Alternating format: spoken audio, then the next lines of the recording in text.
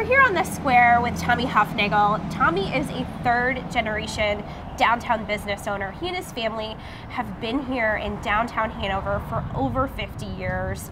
Tommy, what does it feel like to be a part of downtown and a part of that legacy? Pride, number one.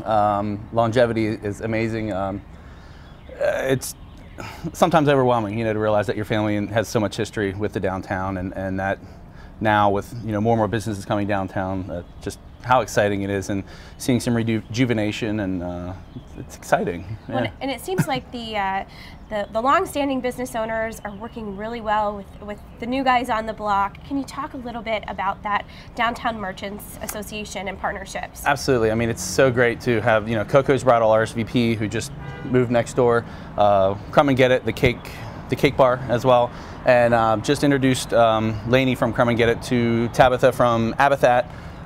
Using recipes, and it's neat. It's a community. It's really becoming more and more tight-knit as everyone reaches out and realizing that there's not one sole business that's going to just do well. We all have to stick together to really pull our resources together and support local and shop downtown and bring more things that we can utilize downtown. If you need a dress, if you need a coffee, if you need a piece of cake, if you need a slice of pizza, if you need a good beer, if you need a cold beer, it's all here. It's all here. You don't have to go everywhere. You can park in one spot and walk within a block or two and get just about everything you need.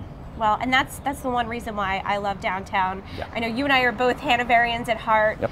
Hanover is a great place. Would highly recommend folks coming downtown. And Hanover, we're what? We're open for business. We're open for business.